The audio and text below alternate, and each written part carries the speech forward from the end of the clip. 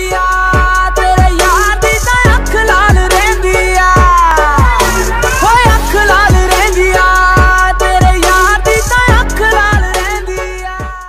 Hey, what's up guys? This is Suraj. Welcome back and new video. এখন যদি আমার চ্যানেলটি সাবস্ক্রাইব না করে থাকেন তো প্লিজ সাবস্ক্রাইব করে পাশে বেল আইকনকে ক্লিক করে দিন, কারণ আমার নতুন নতুন ভিডিও আপডেট চলে আসবে সবার আগে তোমাদের কাছে।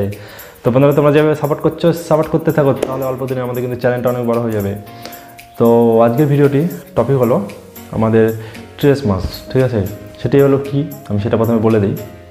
স্ট্রেস মাস হলো আমাদের শরীরে যারা আমরা জিম করি, ঠিক আছে, তো যারা অনেক পরিমাণে মোটা হয়, ঠিক আছে, তাদের কিন্তু দেখবে এই জায়গাটা না হলে তোমরা পিঠের মধ্যে, ঠিক আছে, পিঠের নিচটাতে, ঠিক আছে, লোয়ার ব্যাকে তোমরা দেখতে পাবে টান টান হয়, সাদা টাইপের অনেকগুলো মানে ফাটা টাইপের হয় একবারে, ওটাকে বলে স্ট্রেস মাস। তো এটা মেয়েদের ক্ষেত্রে হয়। মেয়েদের কখন হয়? মেয়েরা যদি অতিরিক্ত মোটা হয় তখন হয়, কিংবা যখন তারা প্রেগনেন্সির পরে, যখন বাচ্চা ডেলিভারি হয়ে যাওয়ার পরে কিন্তু সেটা হয়। তো সেই ভিডিওটা তোমরা দুজনে মেয়েরাও দেখতে পারো, ছেলেরা দেখতে পারো ভিডিওটি।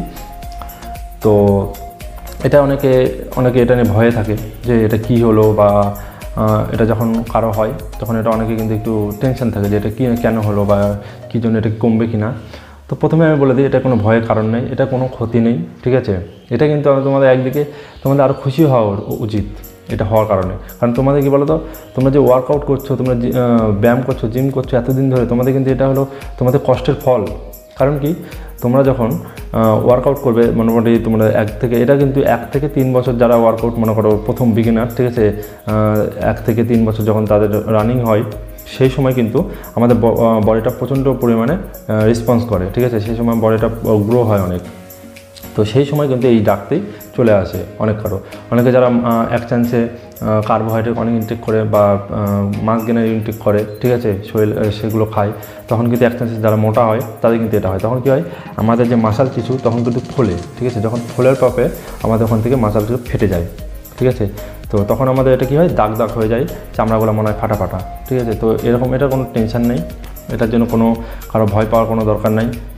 এটা ভালো, এটা কোনো খারাপ দিক থেকে বলবো না, ঠিক আছে। হ্যাঁ, অনেকে বলে যে দেখতে কেমন লাগে, ঠিক আছে, দেখতে কেমন লাগে একটা তুমি ভাবো, যখন একটা মহিলা মানে একটা বাচ্চা হওয়ার পরে যখন এগুলো সবসময় চলতে হয়, পেটের মধ্যে তাদের বের হয়, তারা যদি থাকতে পারে একটা মেয়ে হয়ে, আমরা ছেলে হয়ে কেন পারবো না, ঠিক আছে? এটা ন্যাচারাল ব্যাপার, এটা কিচ্ছু না।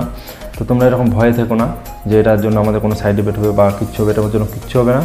তোমরা এটা রিমুভও করতে পারবে। হ্যাঁ, তোমাদের এটা না যে তোমার আজকেই রিমুভ হয়ে যাবে, আজকে বললাম কালকে হয়ে যাবে, এরকম কোনো টিপস দিলাম এরকম কোনো নাই।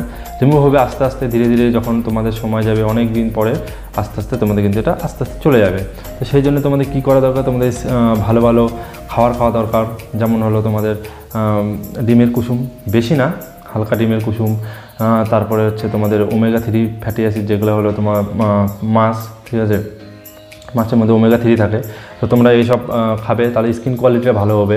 তো আস্তে আস্তে এরকম হবে। আর একটা ভালো জিনিস, তোমরা হচ্ছে কোকোনাট অয়েল, মানে তোমরা হচ্ছে নারকেলের তেল তোমরা ইউজ করতে পারো জায়গাটাতে, ঠিক আছে। তাহলে দেখবে তোমরা, এটা মেয়েদের ক্ষেত্রে বলছি, যদি তোমরা মেয়েদেরও যদি এরকম কোনো প্রবলেম থাকে, তোমরা হচ্ছে ওই জায়গাটাতে নারকেলের তেল, ঠিক আছে, এইসব ইউজ করবে, ধীরে ধীরে দেখবে তোমাদের জায়গাটা কম হয়ে যাচ্ছে। এরকম অনেক মেডিসিনও আছে এখনকার, ঠিক আছে, অনেক রকম ক্রিম বের হয়েছে, তো সেগুলো দিলেও কমে যায়। তো যেটা বলার আমি বলে দিলাম। তো এটার জন্য কোনো চিন্তার কোনো কারণ নাই, আমি আগেই বলে দিলাম, ঠিক আছে। এটা তোমাদের কষ্টের ফল, এক কথায় তোমরা ভাববে, হ্যাঁ, যখন এটা বের হচ্ছে তখন ভাববে, হ্যাঁ, আমাদের কাজ হচ্ছে, আমরা এখন নিজেকে আরও খুশি হওয়া উচিত, মোটিভেশন হওয়া উচিত, হ্যাঁ, আমার কাজ হচ্ছে, আমি যেটা চাচ্ছিলাম সেটা আমার হচ্ছে। এটা একমাত্র যখন হচ্ছে, তোমরা যদি এক চান্সে তোমরা যখন অনেক পাতলা থেকে মোটা হবে তখন এটা হবে, ঠিক আছে, এক চান্সে বের হবে অনেকগুলো। এবার যারা এক চান্সে হচ্ছে মোটা থেকে পাতলা হবে তখন কিন্তু এটা বের হবে। এর জন্য স্লো প্রসেসে আস্তে আস্তে তোমরা করো, এটা আস্তে আস্তে অতটা বের হবে না, ঠিক আছে। তোমরা যদি এক চান্সে সব কিছু করতে চাও তাহলে কিন্তু এরকম আমি আগে বলে দিচ্ছি বের হবে। আর যখন এটা বের হবে একটু খারাপ লাগে, না লাগা না, কিন্তু কোনো ব্যাপার না। কিন্তু এক চান্সে যখন মোটা থেকে পাতলা হবে তখন কিন্তু তোমাদের ওই টেস্ট মাছ পাবে, তাতে কিন্তু চামড়া লুজ হয়ে যাবে। তো সেইভাবে ধ্যান করে ঠিকমতো ডায়েট, ঠিকমতো স্লিপিং, ঠিক আছে, সব কিছু নিয়ে তোমরা যদি চলো, ঠিক আছে, ঠিক মতো রাস্তায়, তাহলে কিন্তু এগুলো বেরোবে, কিন্তু অতটা বেরোবে না। আর এটা আমি আগেই বলে দিচ্ছি, আবার বলছি, এটা কোনো টেনশন নেই, এটার জন্য কোনো সাইড ইফেক্ট নাই, এটা কোনো কিচ্ছু না, এটা তোমাদের হলো কষ্টের ফল, এক কথায়। তো আশা করি তোমরা বুঝতে পেরে গেছো কি বুঝাতে গেলাম। যদি তোমাদের ভিডিওটি ভালো লেগে থাকে তো লাইক করে দাও, আমার চ্যানেল নতুন আসলে সাবস্ক্রাইব করে দাও। আমি এরকম টাইপের health and fitness related video নিয়ে আসতে থাকি। তো আজকের মধ্যে thank you, take care and bye bye.